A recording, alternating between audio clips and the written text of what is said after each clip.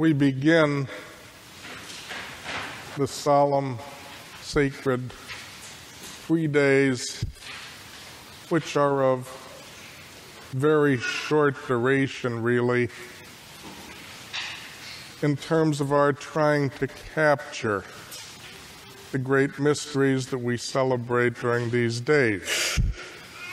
And that's why we have the octave of Easter coming up, the 8 days after Easter, so that we can allow ourselves to bask in the glory of Christ, our light. Tonight, our 3 words are adoration, reverence, and charity. Because our celebration tonight is all about the deepest sort of charity. And those words will help us to unpack so much of what is contained in the life, the mystery of charity in Christ. Today, Jesus instituted the Holy Eucharist. The second and third reading reminded us of that. And while we save celebrating the Eucharist with less restraint because of the seriousness of this night, we reserve that for Corpus Christi, we have to remember how important adoration is, our first word. Pope Benedict said many times that we cannot eat unless we have first adored, quoting St. Augustine. Adoration is like the air we breathe. Sometimes people will say to me, "Bishop, we don't see you at adoration." And I say, that's right, because the bishop is so blessed that he has his own chapel. And when I'm in there, you can't see me. And you have to admit, if you had your own chapel, you wouldn't go running all over town to adore. Right there. Adoration is like the air we breathe. When we look at Jesus in his glorified humanity, when we adore his sacred heart, the heart that never stops beating with love for us, the heart that speaks to our heart,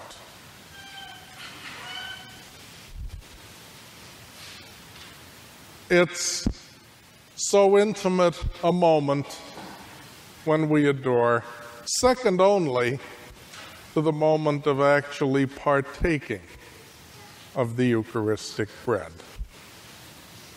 which contains the total Christ, body and blood, soul and divinity.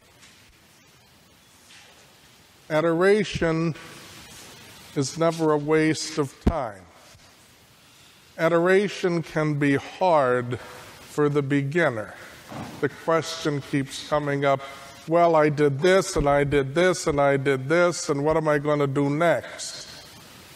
I've only been here 20 minutes, and I want to stay an hour.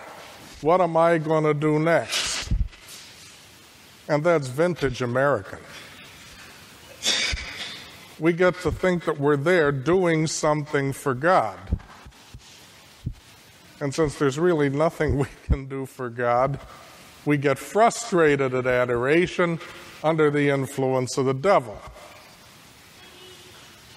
I just can't stay here anymore. Silence is not so much for doing as for being receptive. And to learn silence in adoration is to let God speak through our thoughts, through our feelings, but to listen hard to Him. And in order really to adore, we've got to sit there at the beginning and just give the Lord time when nothing seems to be happening. God doesn't need to warm up in order to speak to us, but we need to warm up. And just get into the mode of silence where we're comfortable, where it's not so much of a burden, where it's not so much of an effort. For younger people, that's tough, because silence is hard to come by. And not only can't you have silence, but when you don't have silence, Lady Gaga is usually filling the vacuum, or perhaps something worse. I'm going to have to catch up now on what's worse out there. I hear there are things out there that are worse, but I'm not aware of them yet. So some of you young people, prepare to fill me in. To get comfortable being quiet, and then the Lord certainly speaks, not necessarily with words, because when a loving married couple speak to one another most deeply, they usually don't use words. And it's like that. Adoration is the beginning of charity. And adoration leads us to reverence toward one another. Adoration makes of you and me a reverent person, so that we're always reverent toward one another. And what kind of reverence is that? It's not simply giving a few dollars to a beggar as you pass by in a hurry, though that's a very good thing to do. But it's not simply that. It's more personal. It's more intimate.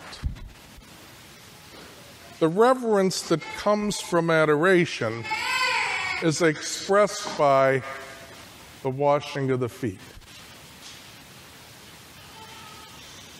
That is the prime example that Jesus gave us of reverence for one another. And if you put adoration and reverence together, adoration plus reverence toward one another equals charity according to the mind of Christ. There are lots of different kinds of charity, and there are even more different kinds of love. But charity, according to the mind of Christ, expresses itself best in foot washing. And so when we adore and we're reverent to one another, some or other kind of foot washing follows. What do I mean by that? Are we going to start to make little kits with a basin and a pitcher so that at the drop of a hat you can do foot washing? Remember, Jesus washed the feet of the 12, including Judas, right before Judas betrayed him.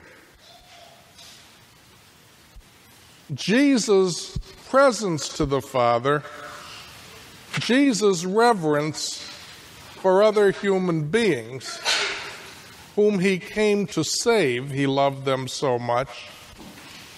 Jesus' reverence was such a habit that he even personally chose to wash Judas's feet. That's where foot washing really gets to be foot washing. When you give the benefit of the doubt to your worst enemy, that's foot washing. When you allow charity to be restored towards someone who has hurt you terribly, that's foot washing. When you allow somebody to approach you who has sought to damage your reputation, your good name, that's foot washing. It includes giving a few bucks to the beggar as you pass by, but it goes far beyond that. When you wash the other's feet, you're probably forgiving or being forgiven. You look into the other's eyes with a look of acceptance and love and peace. If you're going to wash the other's feet, you don't rush it. I'm not going to rush it tonight, largely because I can't get up and down that fast. But you don't rush it. Adoration plus reverence equals charity. The charity of Christ comes from there. And if it doesn't come from there, it might be some kind of human goodwill or philanthropy, but it is not the charity of Christ. The charity of Christ begins with adoration, passes through reverence to our fellow human beings, and finally ends in the washing of the feet. And so tonight, we commit ourselves to be good foot washers, usually without the basin and the pitcher, but with a heart that has adored, that has lived a life of reverence toward others during the day, and then in whatever way reaches out in a personal way, in warmth, without a rush, to wash the feet of the others. Adoration, reverence, charity. That's our beautiful feast tonight. And let's take advantage of the moments of Eucharistic adoration that we will have in a little while to renew our conviction that if our charity doesn't start with adoration, then it is not the charity which Jesus Christ died to pour out upon the world. Praise be Jesus Christ.